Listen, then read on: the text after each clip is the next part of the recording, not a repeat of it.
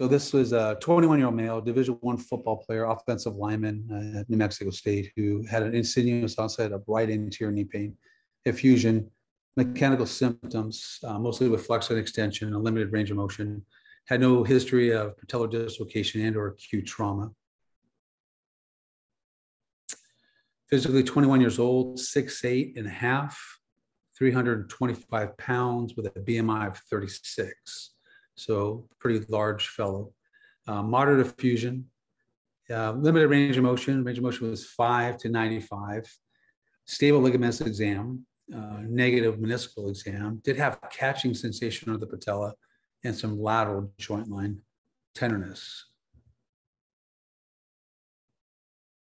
X-rays on the standing PA bent knee, which is what I get routinely. I didn't get long leg films on this gentleman. Relatively well-aligned knee. You can maybe say there's a hint of valgus to it. On the sunrise, patella is well seated and balanced, and lateral everything looks pretty good. The MRI showed a full thickness tear of the medial patellar facet of the articular cartilage of the patella, and MRI radiologist measured it roughly a centimeter by a centimeter. And there was also a grade 2 fissuring along the trochlear groove. In addition, on the lateral side, or lateral compartment, there was a grade 3 9 by 6 millimeter articular cartilage defect with an unstable flap tear.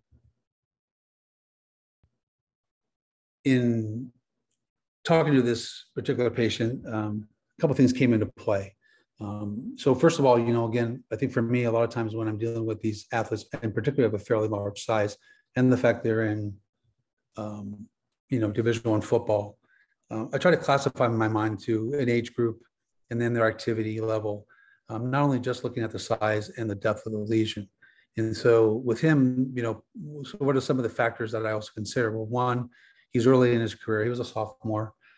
His initial MRI showed some superficial articular cartilage defects. It was an impact sport. His BMI is high, it's 36, but he is also 6'8.5", and the ability for him to redshirt. And so there was that ability. So then, based on all that information, then we kind of talked about what the options were, because I had this time to rehab this athlete, and really had a year window to get him back. Is kind of the bottom line with him. So. Discuss some of the options, discuss the knee arthroscopy, chondroplasty, go in and measure the lesions, and then based on those measurements, either try to do something at that point, meaning either a auto procedure and or MACI biopsy after debridement. Because what I did talk to the family about, most importantly, was that MRI typically will underestimate the extent of the lesion, and then throughout the years, there's many times I get in there, and once I start debriding back and really looking at the lesion, they're often bigger than what they're anticipated when you initially go in. So I always go in with the thought that I might have to do a MACI biopsy, and then I have those particular tools, which I'm not sure we talked about, but make sure I have the curved curettes and grasper along with my shaver and ring curettes in order to a proper debridement when I'm in there arthroscopically. So when we did put a scope in this gentleman's knee, what we found was an unstable flap tear of the patella apex, which is here. And then on the lateral femoral condyle, we found a articular cartilage lesion that was delaminated with an unstable flap tear. And then the trochlear groove had this lesion, but as I started debriding it back, and sometimes I'll come in and use a shaver, but I'll use a meniscal forceps as well to kind of debride back, and then I try to get the curettes in there as I can to try to see how big this lesion will be.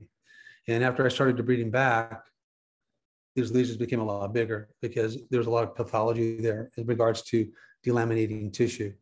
And so the facet of the patella was actually measured at 2.4 by 2 centimeters. The central trochlear groove lesion was measured at roughly a centimeter by a centimeter. And the lateral femoral condyle measured at 2.5 by 3 centimeters. And I think this next picture will give you a little better idea how big they are when I measure there. And then also I removed some loose bodies that you can see here, did a debridement, and then did a superior pouch synovectomy because he was inflamed there. So this next slide shows the extent of the lesions after I measured them. And as I said earlier, I'll have the scope in the lateral compartment, in the lateral portal, then I routinely switch it back and forth. as I'm working in order to try to get the proper depth, and then measure. I'll measure from both sides, and I'll try to measure 3 times. The tip of that probe is about 4 centimeters. And then you have the lines as you count. So a lot of times I'll count back and forth and then take a look a few times to make sure I get the right measurements on this particular patient. So at this point, the measurements are, large lesions of the lateral femoral condyle and the patella, and then the trochlear groove relatively small, but still there. And so the question is now, and they're all chondral based. They were not bony based. And I didn't see any edema on the MRI in this particular gentleman. So having said that, I went ahead and did a MACI biopsy, and then we scheduled him to return back to the operating room roughly about 6 weeks later. During that 6 weeks, he did rehab with the athletic trainers, your basic knee chondroplasty rehab, got him back, worked on his gait primarily, making sure he got full extension and flexion, particularly because he's big, and then working on muscle strength around the knee to prepare him for the secondary procedure. So in this particular case, because I had addressed 3 different lesions, 2 in the patellofemoral, 1 in the lateral compartment, did a arthrotomy incision.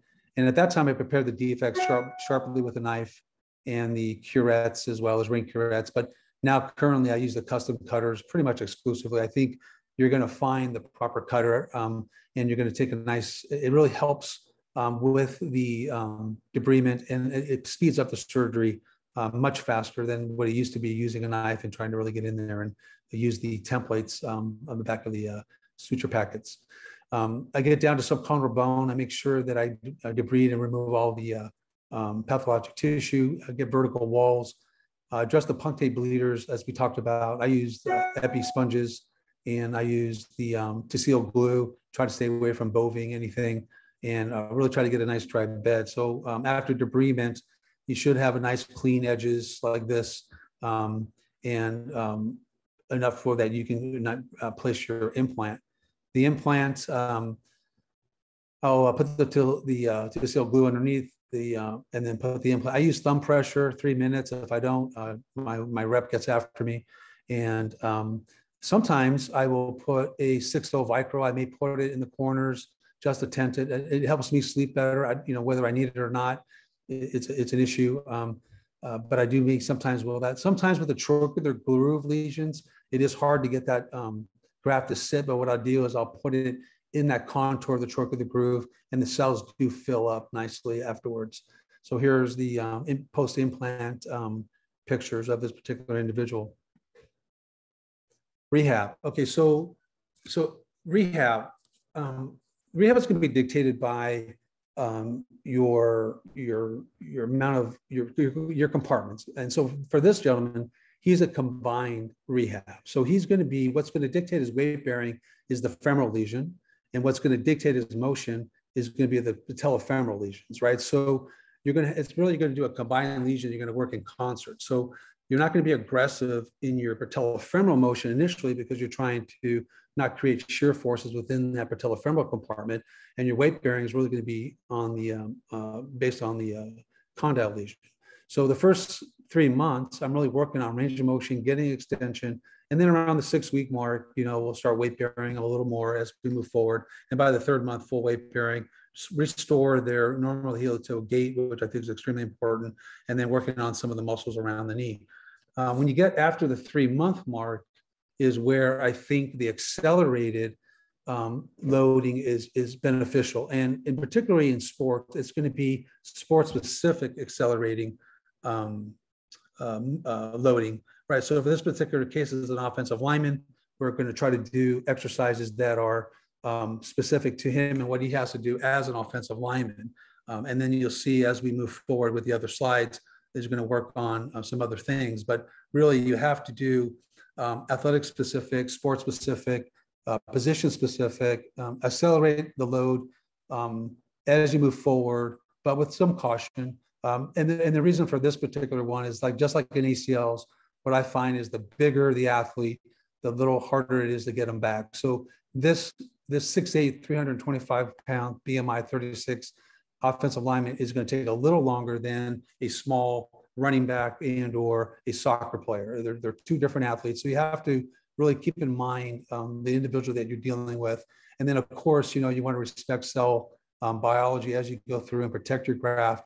And then remember, you have to do neuromuscular recovery and neuromuscular re-education, and proprioception and balance. So again, with this particular athlete, we're going to address his trunk, his hip, his core, really treat him as a whole patient, not just his knee. And I think that's also something that in my practice I do with all my overhead athletes and lower and athletes that utilize more of their lower trunk to drive for power, is that I'm addressing all the kinetic chain and trying to correct all the muscle imbalances, weaknesses in the hip extensors, et cetera, and really trying to correct, because I think if you don't, you're gonna set yourself up for problems down the line. And by the 6 months, we do get him to jogging. Firstly, with this particular guy, we got him into the pool, had him work in the pool, and then got him onto the surface, and then started working him as we move forward with his rehab. And these next videos are at 11 months post-op, moving side to side, diagonals, working on hand-eye coordination. All the offensive linemen here get braces.